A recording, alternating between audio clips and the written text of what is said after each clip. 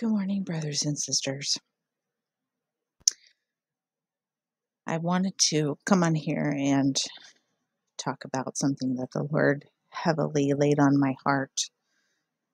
I had this scripture in my mind for a couple of days, but on the 12th, it really, I just could not get away from this scripture. It just was pressing upon me. And it started as a personal word to me for myself and my situation. And as I began to study it out and really consider what the Lord was saying to me, I realized that there was more, that there was a message for his people. And so I come forward to bring forth this message that was laid upon my heart. And the message comes from Ezekiel 24. And in this chapter, Ezekiel is told in verses 2 through 5, "Son of man, write down today's date, for on this very day the king of Babylon has laid siege to Jerusalem. Now speak a parable to this rebellious house, and tell them this is what the Lord God says. Put the pot on the fire, put it on, and pour in the water. Put in the choice pieces of meat, every good piece, thigh and shoulder. Fill it with choice bones. Take the choicest of the flock and pile the fuel beneath it. Bring it to a boil and cook the bones in it." Micah also speaks about this in chapter 3, verses 1 through 3, when it says, "Then I said, Hear now, O leaders of Jacob, you rulers of the house of Israel. Should you not know justice? You hate good and love evil. You tear the skin from my people and strip the flesh from their bones. You eat up the flesh of my people after stripping off their skin and breaking their bones. You chop them up like flesh for the cooking pot, like meat in a cauldron." Ezekiel 24, 6 through 8 says, "This is what the Lord God says. Woe to the city of bloodshed, to the pot now rusted, whose rust will not come off. Empty it piece by piece. Cast no lots for its contents. For the blood she shed is still within her. She poured it out on the bare rock. She did not pour it on the ground to cover it with dust. In order to stir up wrath and take vengeance, I have placed her blood on the rock, on the bare rock, so that it would not be covered." The rust here is a scum or a filth, and the word is rooted in to be sick or diseased. Paul, speaking to the Corinthians in the first letter to them of chapter 8, it talks about idols, how food is not the matter at hand, but rather the weaker brother's conscience, and because he is without understanding, his conscience is defiled, which means spiritually soiled, and it leads him to sin and die. 1 Corinthians 8:9 says, "Be careful, however, that your freedom does not become a stumbling block to the weak." The stumbling block is an obstacle that drives or urges, moves one to sin. In chapter 8, verse 11, it says, "So this weak brother for whom Christ died is destroyed by your knowledge." And you can also see Romans 14 on that. This destroyed here means killed, permanent, absolute destruction, to cancel out, remove, to die, with the implication of ruin and destruction, caused to be lost, utterly perish by experiencing a miserable end. The implication is that if by our actions it leads to causing a brother to sin, we become the cause of their spiritual defilement, the end result being their death, because the wages of sin is death. Jesus pronounced woe against the man who snares others into sin in Matthew 18:7 and Luke 17:1. saying it would be better for that person that leads others into sin to have a millstone tied around his neck and thrown into the sea. That comes from Mark 9:42. In Genesis 9:5 it says, "And surely I will require the life of any man or beast by whose hand your lifeblood is shed. I will demand an accounting from anyone who takes the life of his fellow man." Ezekiel 3:20 expounds on this, saying, "Now if a righteous man turns from his righteousness and commits iniquity, and I put a stumbling block before him, he will die. If you did not warn him, he will die in his sin, and the righteous acts he did will not be remembered. And I will hold you responsible for his blood." Leading people into error is something that God considers shedding blood. Ezekiel is speaking of the pot being filled with the choicest meats, representative of the leaders that have led people into error. Michael says that the prophets have led the people astray by proclaiming peace, comparing this to them chopping the people up like flesh for the cooking pot, like meat in a cauldron, as they chew up the people of God. God says he tried to cleanse the filthiness, but they would not be cleansed. So now God is turning away from them. Judgment has come.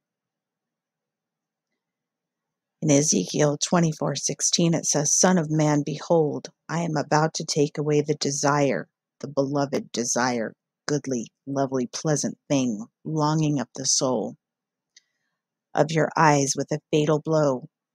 But you must not mourn or weep or let your tears flow. Groan quietly. Do not mourn for the dead. Put your turban and strap your sandals on your feet. Do not cover your lips or eat the bread of mourners."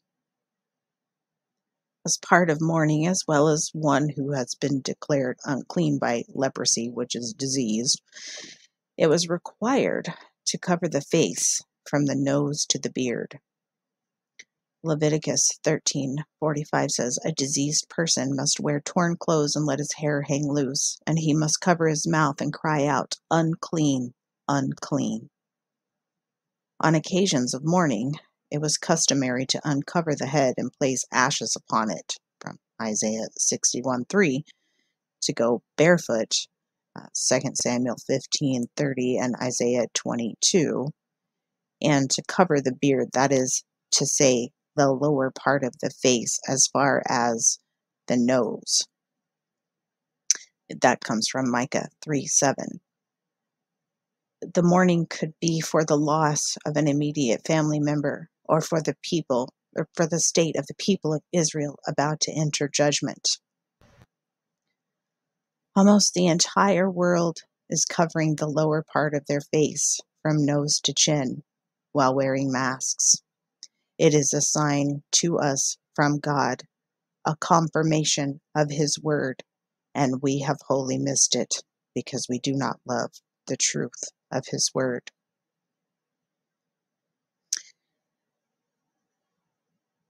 In Micah's time, in chapter 3, he is to declare to the leaders and rulers of the house of Jacob that they are coming under judgment for what they have done to the people in leading them astray. They pervert all that is right, yet call upon the Lord, saying no disaster will come, saying that because of them, Zion will be plowed like a field, and Jerusalem will become a heap of rubble. This is also stated in Jeremiah 26:18. They cover their mouths because there is no answer from God. Micah says that as for him, he is filled with power by the Spirit of the Lord, with justice and courage, to declare to Jacob his transgression, and to Israel his sin. Ezekiel is told that he will lose the desire of his eyes, excuse me, his wife, as a prophetic sign to Israel that their dearest object was about to be taken away, the holy temple. God told Ezekiel in verse 21, "Tell the house of Israel that this is what the Lord God says. I am about to desecrate," which means pollute and defile, "my sanctuary, the pride of your power, the desire of your eyes, and the delight of your soul. And the sons and daughters you left behind will fall by the sword." The sign of this is the confirmation of God's word that he had spoken in chapter 7, verse 22, where it says, "I will turn my face away from them, and they will defile my treasure place. Violent men will enter it, and they will defile it." The body of Christ is now that sanctuary. Deuteronomy 7:6 says, "For you are a whole people, holy to the Lord your God. The Lord your God has chosen you to be a people for his prized," which means valued property, peculiar treasure, which has chosen and taken to himself, always of the people of Israel, possession out of all the peoples on the face of the earth.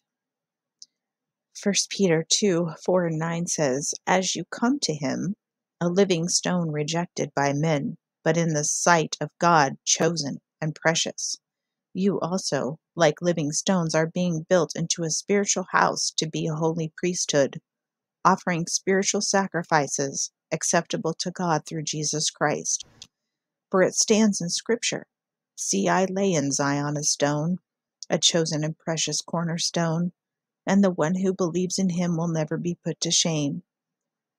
To you who believe, then, this stone is precious. But to those who do not believe, the stone the builders rejected has become the cornerstone, and a stone of stumbling and a rock of offense. They stumble because they disobey the word, and to this they were appointed. But you are a chosen people, a royal priesthood, a holy nation, a people for God's own possession, to proclaim the virtues of him who called you out of darkness and into his marvelous light." Revelation 1:5-6 says, "And from Jesus Christ, the faithful witness, the firstborn from the dead, and the ruler of the kings of the earth, to him who loves us and has released us from our sins by his blood, who has made us to be a kingdom, priests to his God and Father. To him be the glory and power forever and ever. Amen."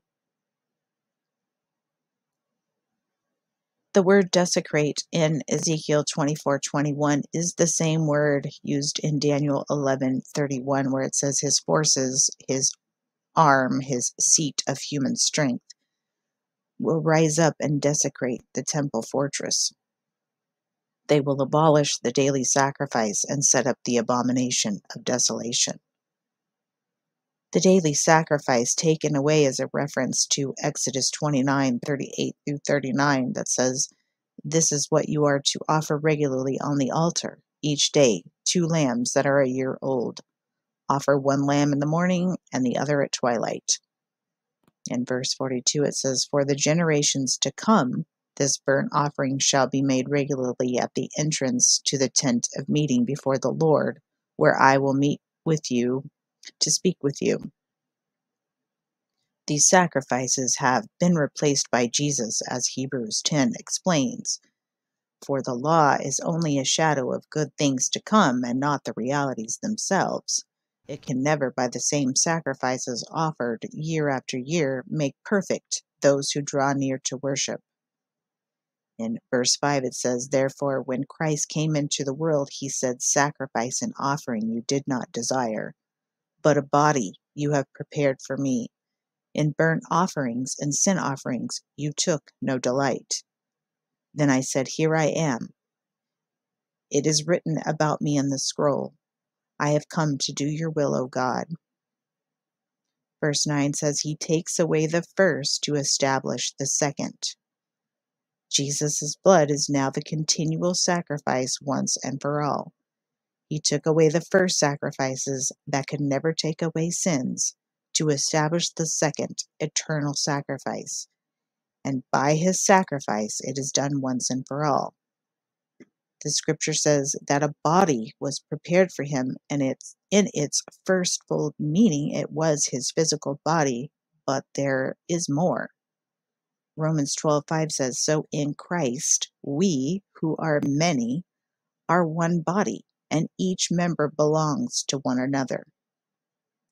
1 Corinthians 6:19 through 20 says, "Do you not know that your body is a temple of the Holy Spirit who is in you, whom you've received from God?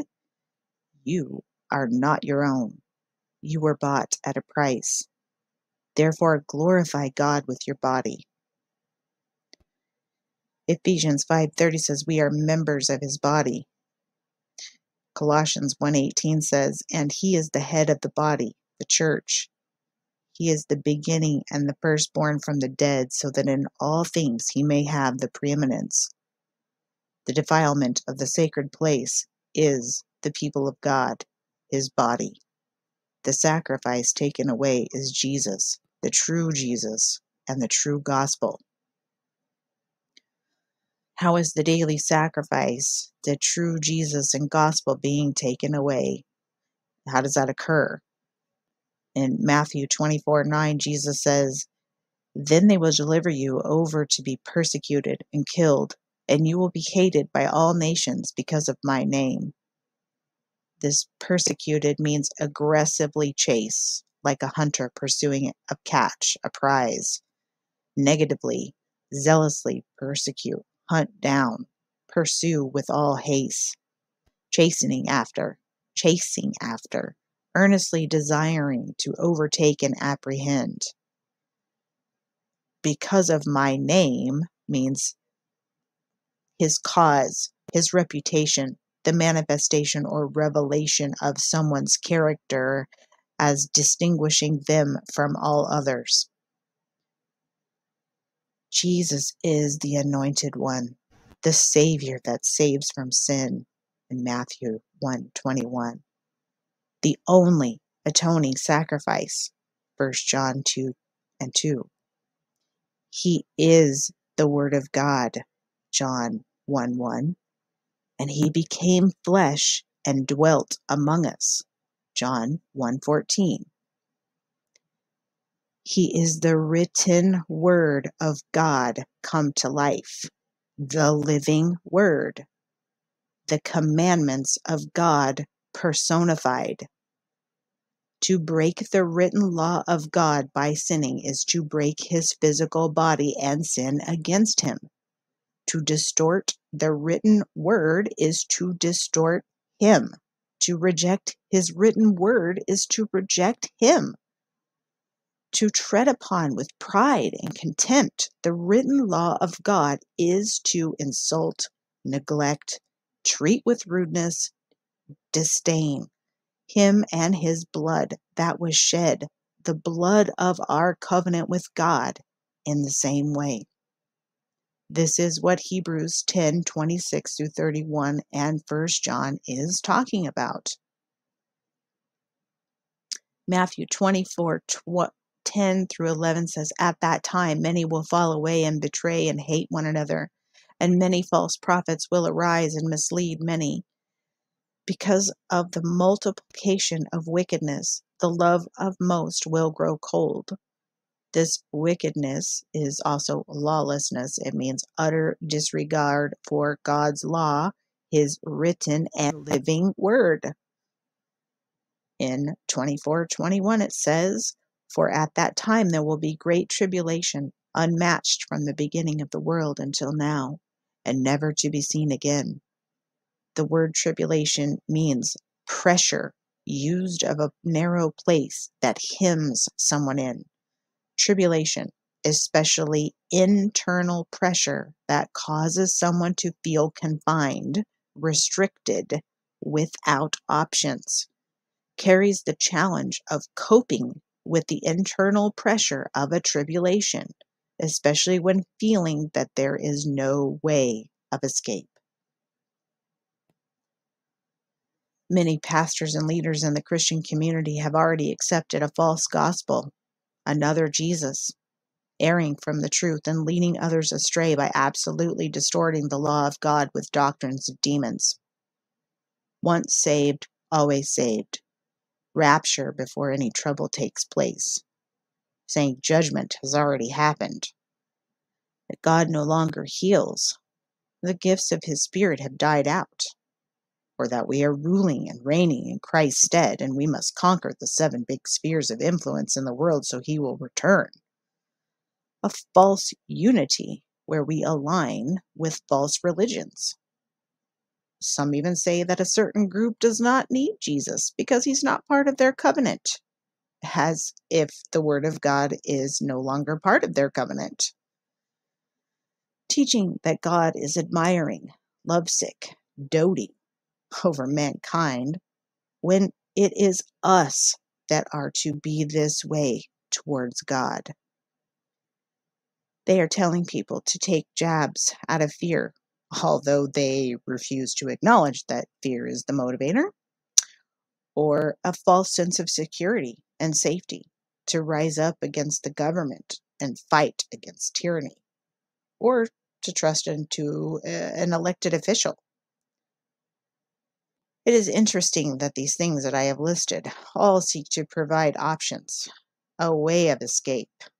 It relieves the pressure, all of which are absolute errors as they stand in diametric opposition to the Word of God. It is lawlessness, iniquity, and sin.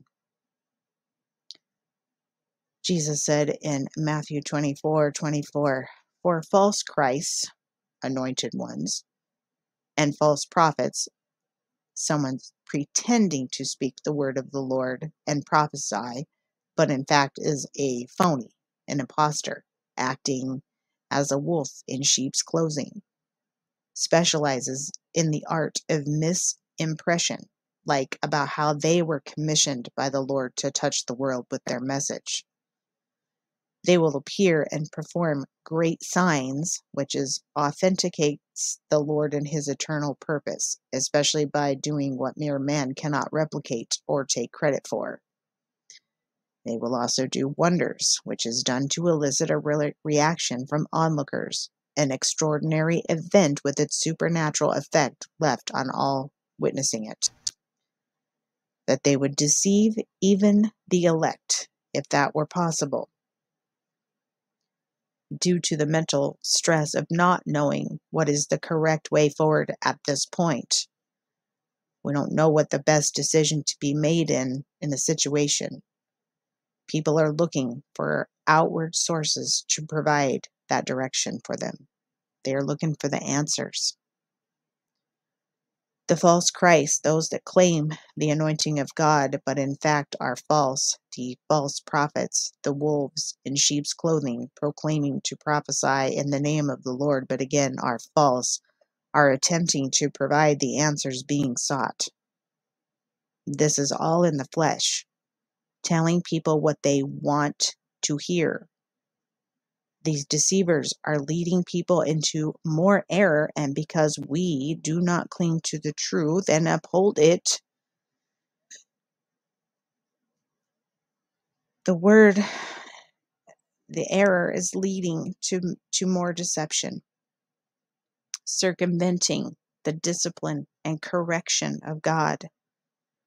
These false Christs and prophets appear outwardly in the right season of being fruitful, approved by and in agreement with God, but inside they are dead, full of play acting, insincerity, masking themselves as people who follow God, but have the utter disregard for God's law and His word, and they don't even know it.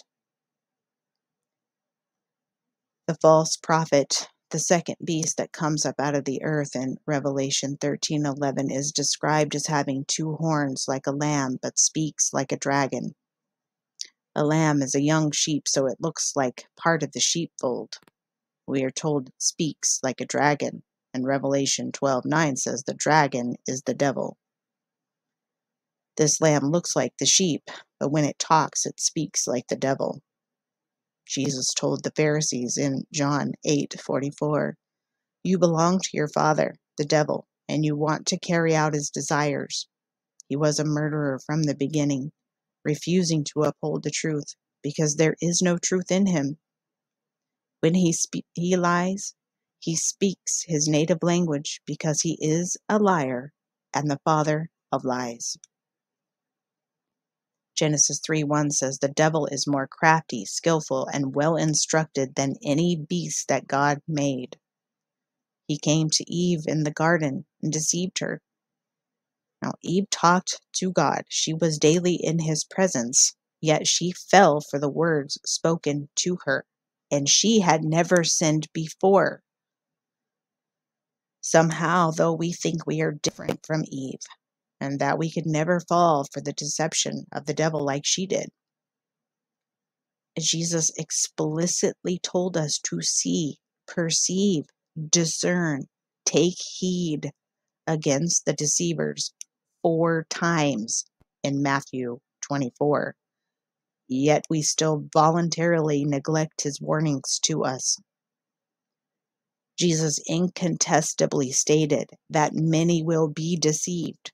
The love of many will grow cold, and many will fall away, because like he said in Matthew 13:21, they cannot bear up under the tribulation and persecution.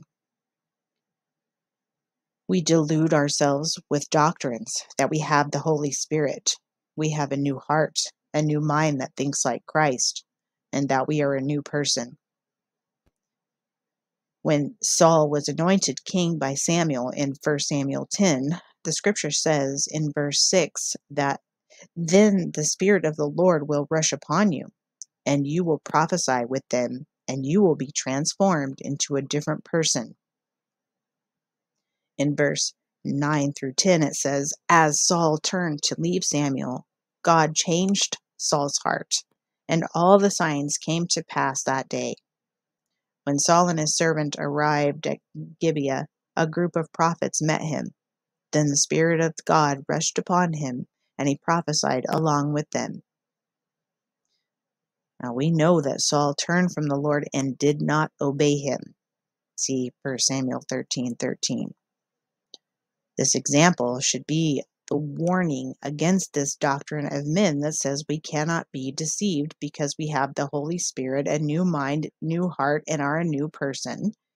Yet we want to hold on to those things that make us comfortable and secure, but it is exchanging the truth for a lie. Our covenant with God says that his law will be in our mind and written on our heart. Jeremiah 31:33, Hebrews 8:10, and 10:16. If we reject his law, we are like Saul. We show who our real father is.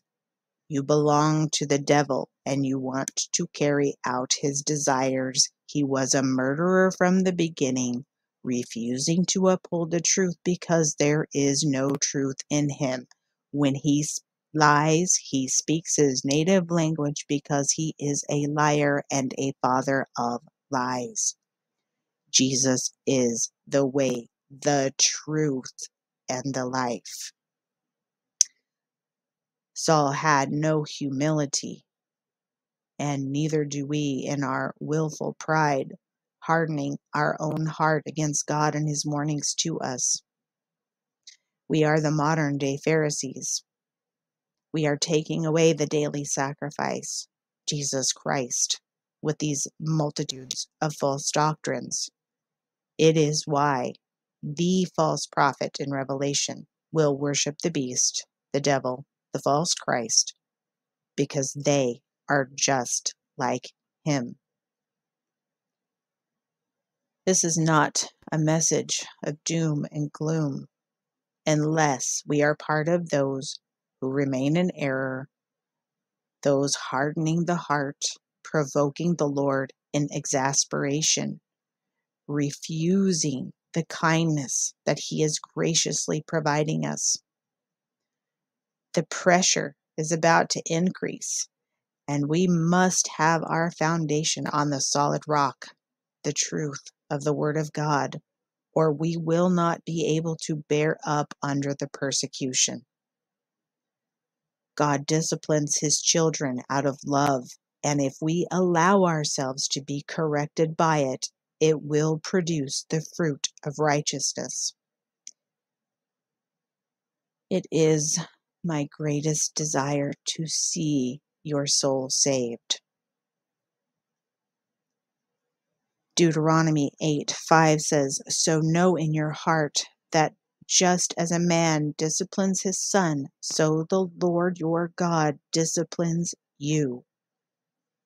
Job 5:17 says, "Blessed indeed is the man whom God corrects, so do not despise the discipline of the Almighty." Psalm 94:12 says, "Blessed is the man you discipline, O Lord, and teach from your law, to grant to him relief from the days of his trouble, until a pit is dug for the wicked." Hebrews 12:6 says, "For the Lord disciplines the one he loves, and he chastises every son that he receives." Revelation 3:19 says, "Those I love, I rebuke and discipline. Therefore be earnest and repent."